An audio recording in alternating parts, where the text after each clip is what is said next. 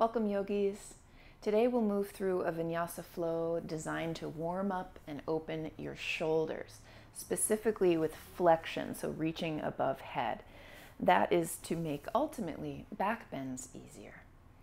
You'll need one prop. You can use a block, but if you don't have a block, you can use something like a ball or even a book. Let's start in a seated position, really fully arriving. Bringing the focus to breath.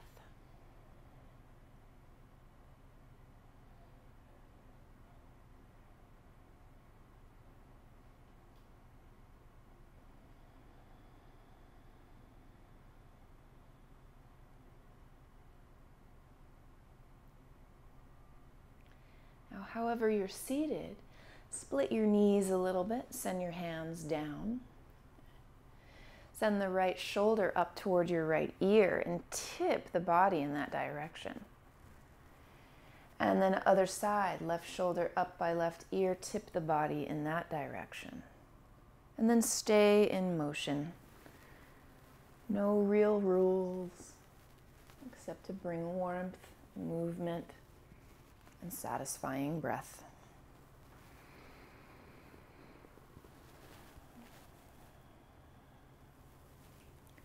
Stay in motion 10 or 15 more seconds.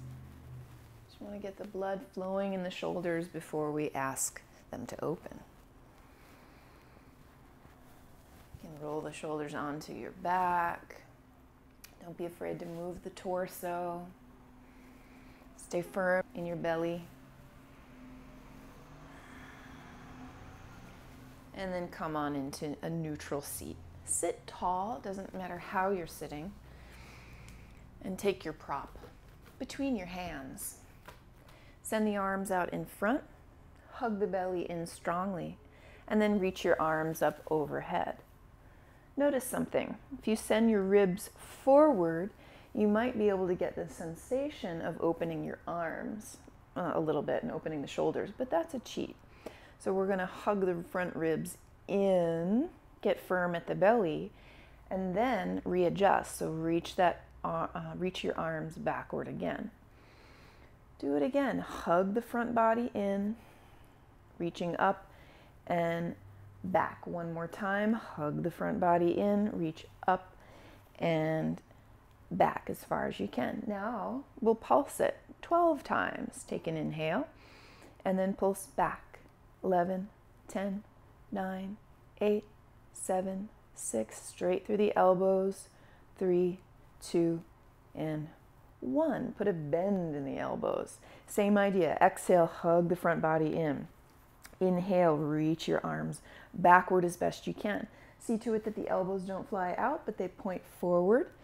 And then we'll do it again. Exhale, front body comes in. Inhale, reaching back as far as you're able. Exhale, front body in. Inhale, reach it back. One more time. Exhale, front ribs come in.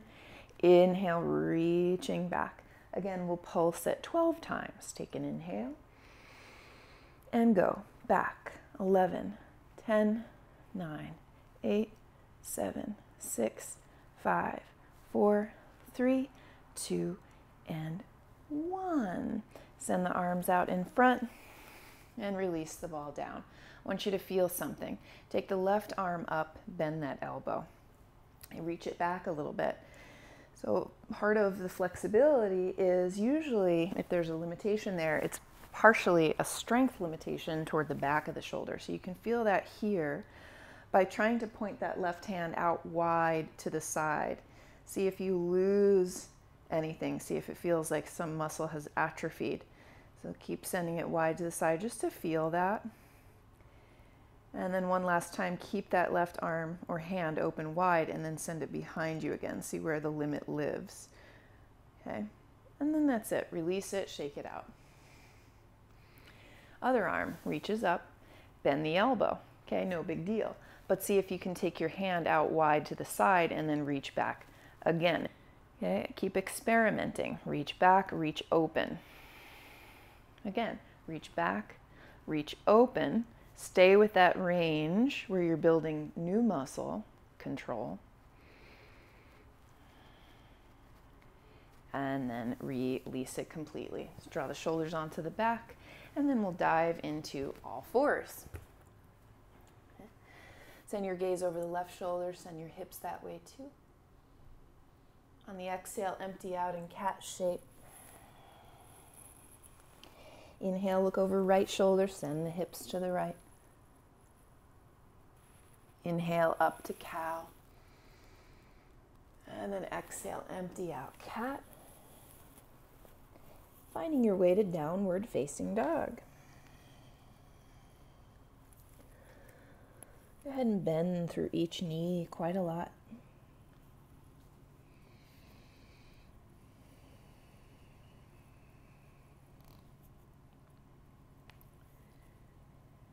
And then bend both knees, but send your hips way off to the right. Press long through that left arm so you can feel the stretch at the side of the shoulder.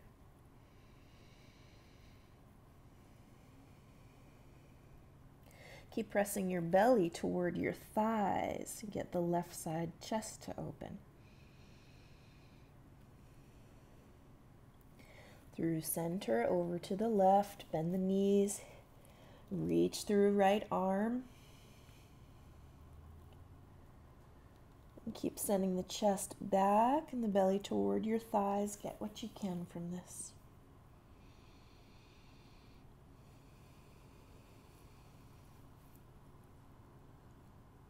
And then through center. It's way forward plank position. Exhale, lower all the way onto your belly. Get a hold of your prop. Send your forehead to the mat, untuck toes, reach the arms forward, gripping whatever you got. And this time we're going to keep the arms in full extension and reach up above the earth as high as you can. We'll do 3 rounds of 10, and that's it. Okay. Relax at the neck. Take an inhale, and then lift for 10, 9, 8, 7, 6, 5, 4, 3, 2, 1. Rest. Take an inhale. Again. Lift.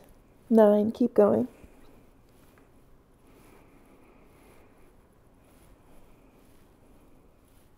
1.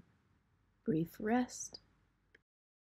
Last time. Inhale and go. 10, 9. Keep going.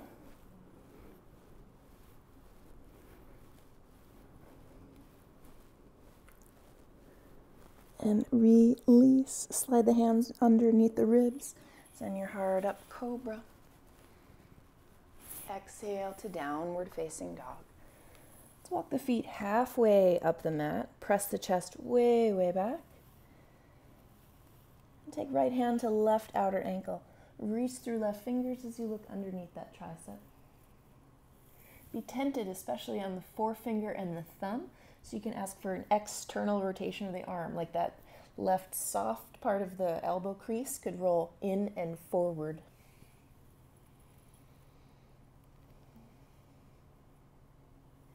For a little extra credit, hover this left arm up above the earth without changing too much. So go ahead and we'll pulse even. 10, 9, 8, 7, 6, 5, 4, 3, 2, 1. And switch it. Left hand, right outer ankle. Really reach through right arm as you look underneath that tricep. Tent at the forefinger and thumb to emphasize your external rotation.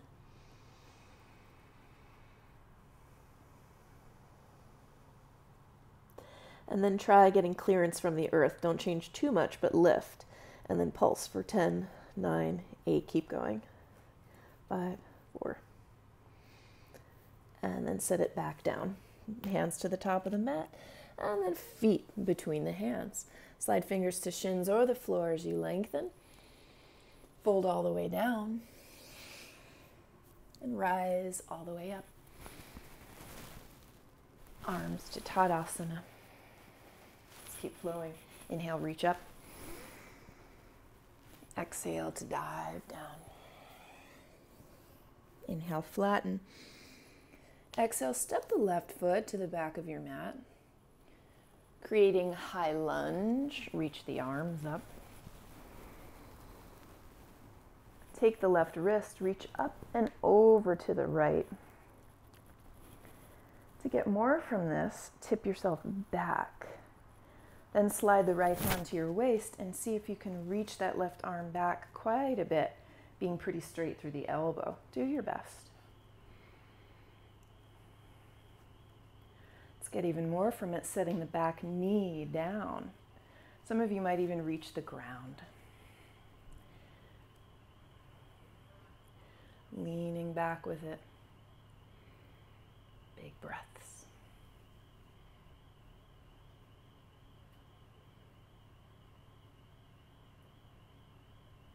Exhale, roll your hands down, sweep the right leg high behind, and find your flow.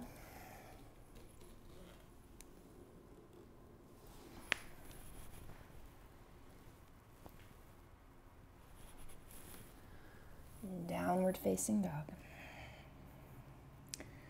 Let's come onto toes, bend the knees. You'll step or float between your hands. Lengthen, bow, and rise. Arms release. Stay in motion. Inhale up. Exhale down. Inhale, flatten. Step the right foot to the back. Create your high lunge. Taking hold of right wrist, reach up and over to the left.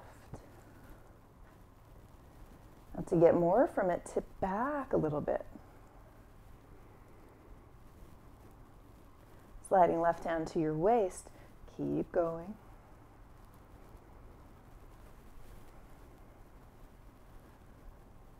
Setting the right knee down. You might even touch the floor or a prop. We won't push it. Be sure to lean back too, sending the right arm backward.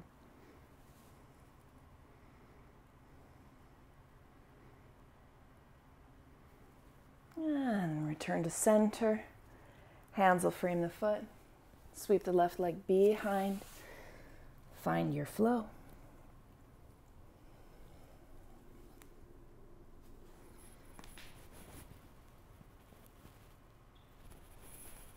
Downward facing dog.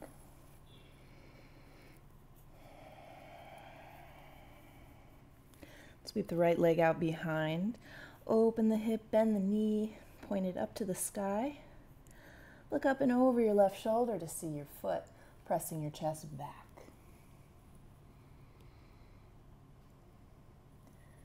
Circle the right knee up and wide to the side as you step this foot outside your hand.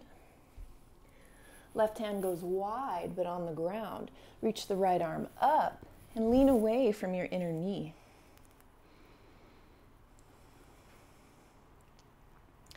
To make this about the shoulder, take your right hand behind your head. Send that elbow way back. And then reach across your temple line or almost behind your head if your body will allow. Long breaths.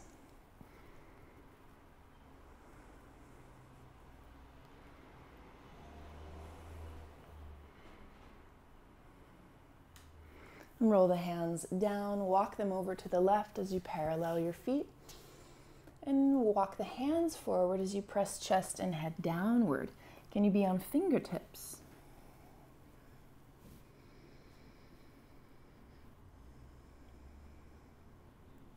A little bit of active stretching. We're going to lift the left hand up a little bit. Try not to move it wide to the side, just up. We'll go for 10 times. Take an inhale.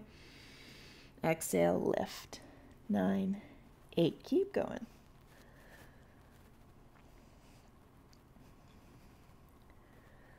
And then reset. Second side, inhale.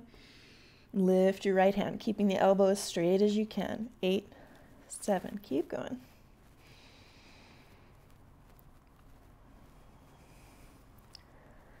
Set it down, and then pivot all the way around to frame your right foot. Find your flow.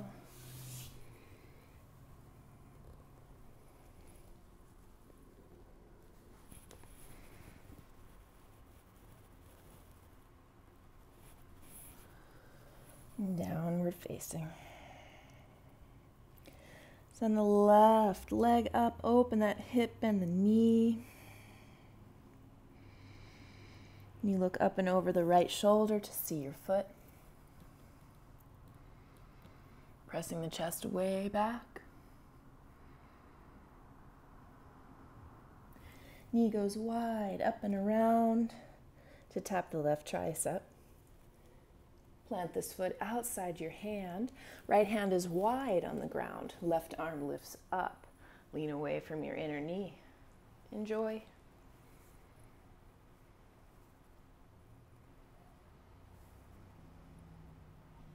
To get into these shoulders, left hand behind your head. Send the elbow as wide as can be.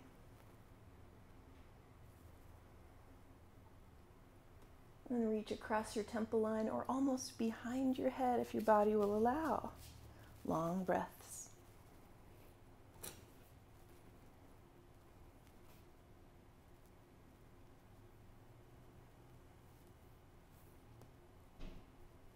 Exhale, roll both hands down. Walk over to the right with parallel feet. This time, take your hands outside your feet and tuck the fingers under. You'll fold down, but stay active through shoulders. So lift them away from your ears and send the elbows as wide as can be. Several breaths.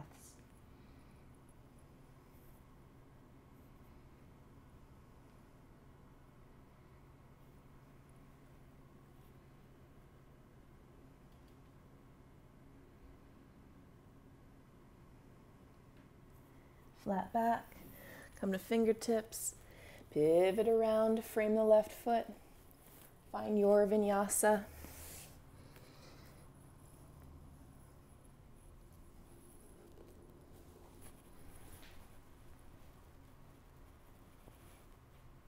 And downward facing dog.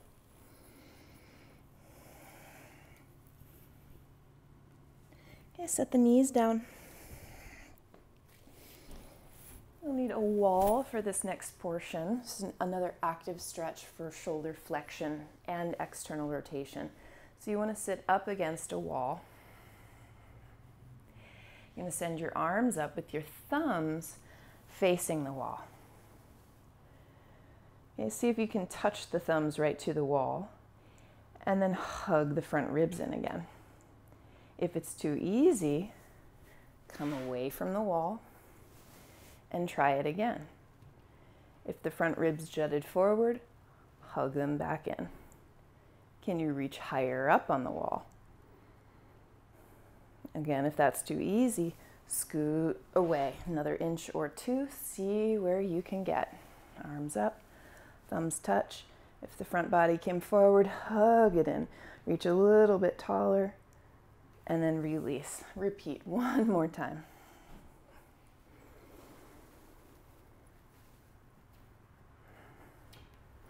You be straight through the elbows. And then release. Shake it out. We'll move into one powerful but passive shoulder stretch, and that is going to require either a wall or a chair, piece of furniture, even a windowsill would work. You work yourself far away enough from the prop that you can get full length in your arms. Send your legs back or your knees back so that your hips are hovering about above your knees. And your chest will fold down or melt down, and the head will be heavy. Really helps to stay for a full minute or even 2 minutes.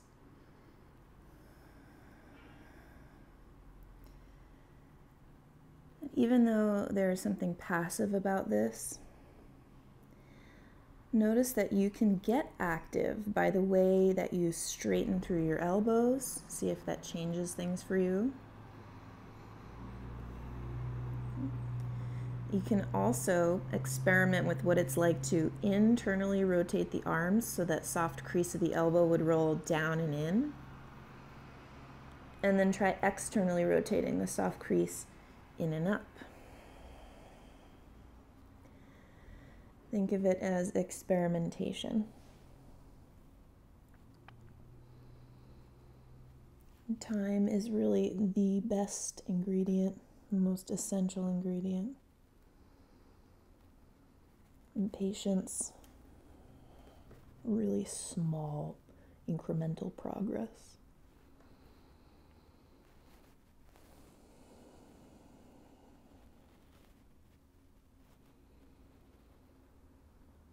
Keep finding the fullness of your breathing. We're halfway into our hold. You can also experiment with letting the shoulders drift up towards your ears. Just see what you get from that. And then plugging the shoulders down and away from your ears. See what the opening feels like there. Yeah, all of our bodies will be different. Usually the best alignment is somewhere at the middle ground.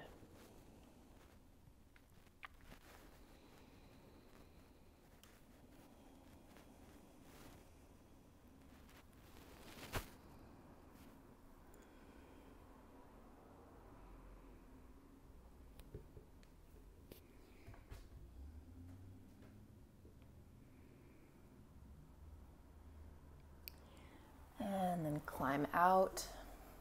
Okay. Sit down, rest the shoulders down and onto your back. Let the blood flow come back in.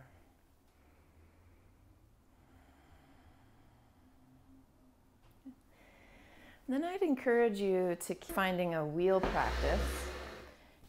You can climb onto your back. We'll do this twice. Okay, scoot your heels in close to the sits bones. Take the hands alongside your ears.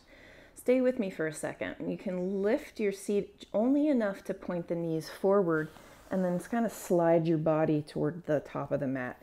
That just opens up the hip flexors and the quads and starts the whole opening of the shoulder flexion. Then plant your hands, come to your head. If all goes well, climb all the way into your wheel. Okay, so now not only are you in shoulder flexion with external rotation, but you are also weight bearing. So there's no surprise that this is really challenging for many of us. Yeah, let's spend a few more breaths, just building space. Straightening those elbows, perhaps even one at a time, pressing the heart back.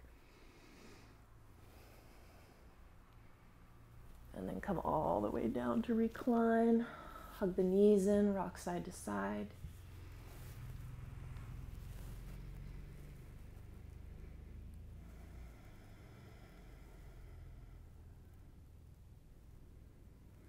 If you're up for one more wheel, I'd encourage you to try it at the wall. Just the head would face the wall. Consider setting up the same way. Plant your hands, bring the heels in really close and the knees forward, stretch the quads, the hip flexors, initiate that whole chain of opening. Climb onto your head, press through fingers and arms. And then this way you can press your chest up to the wall.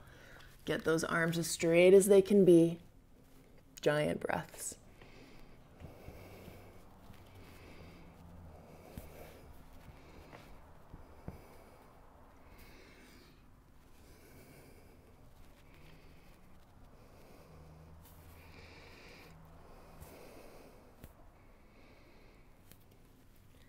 And then take it down.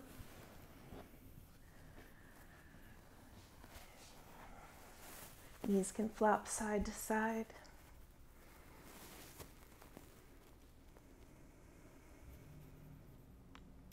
Send your feet wider than the mat and the knees knock toward each other.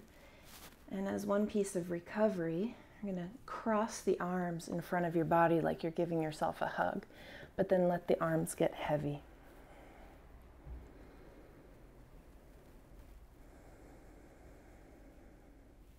And let there be a progressive softening.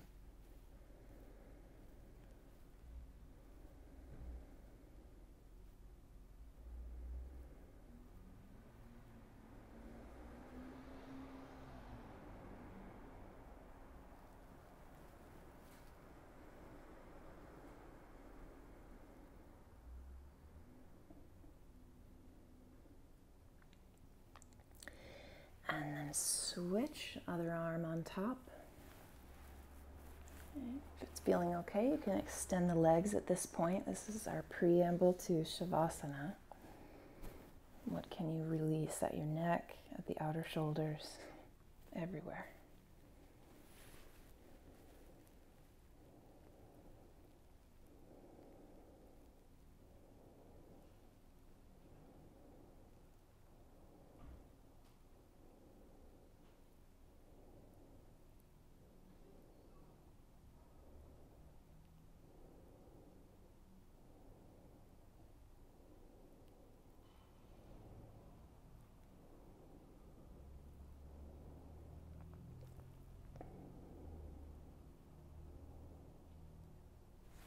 If this is comfy enough, you could stay right here for Shavasana.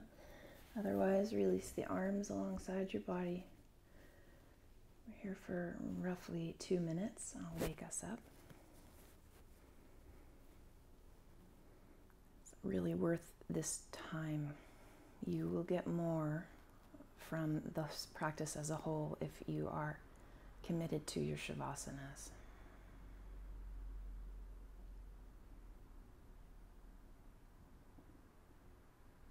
Every exhale can be a letting go.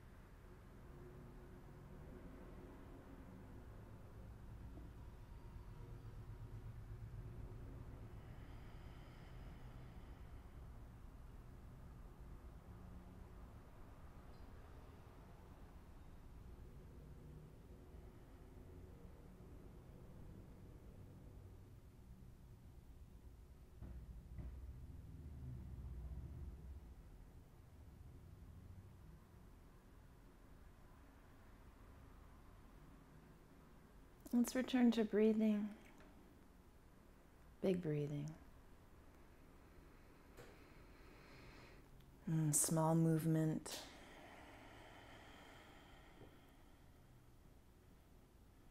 Stretching.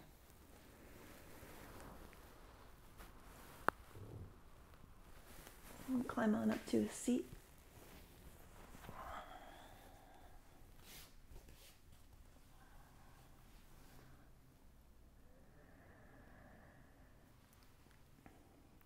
Thank you for being here, Yogi. Lately, I've asked a community question after Shavasana, and today is no different. Today I'm interested in what prop did you use?